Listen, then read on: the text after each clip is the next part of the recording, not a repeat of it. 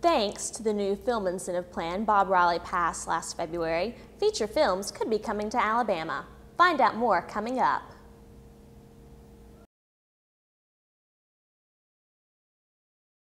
Birmingham and the surrounding area is known statewide as a mecca for filming because of the Sidewalk Film Festival and several production companies that operate in the region.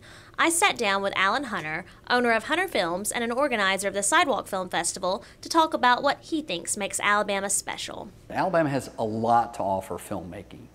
We've got great topography. In fact, we're second only to California when it comes to topography and diversity. You know, the mountains up north to the beach down south and everything in between, a mid-sized city like Birmingham. So we've got a lot to offer in that way. The rich architecture of Huntington College in Montgomery was featured in Tim Burton's 2003 movie Big Fish, which was filmed entirely in Alabama.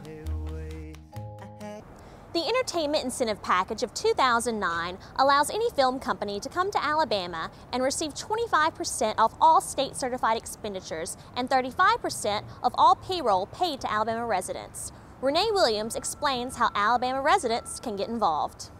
If there's a production company that's working on a film or commercial and they need talent, they call me and say, hey Renee, we're looking for extras. We have an online registration process. You register online, you upload a photo, and we take it from there.